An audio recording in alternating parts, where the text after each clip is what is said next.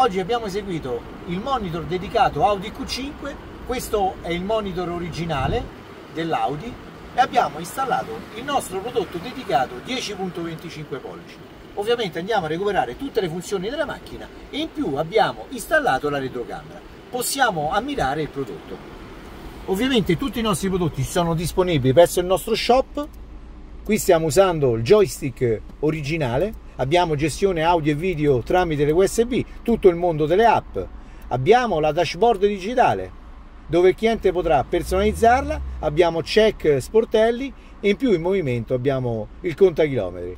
Potrà personalizzare anche i colori e in più, oltre a usarlo con il joystick originale, potrà usarlo anche in touch come sto facendo io. Parliamo di un top di gamma, Android 13, 8 GB di RAM, 256 GB di ROM. Abbiamo anche il DSP, processore sonoro. Nel momento in cui vogliamo andare a vedere tutte le funzioni originali, si va in informazioni e poi qui abbiamo, con questo modo di toccare il touch, ritorniamo in Android. Ma adesso approfondiamo il discorso di tutte le funzioni originali.